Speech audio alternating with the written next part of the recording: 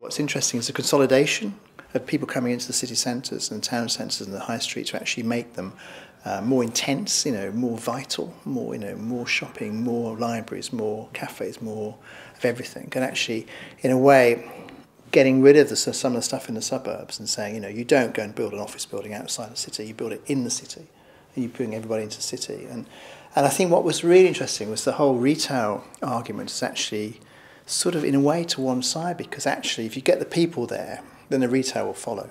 So you've got to get the people there.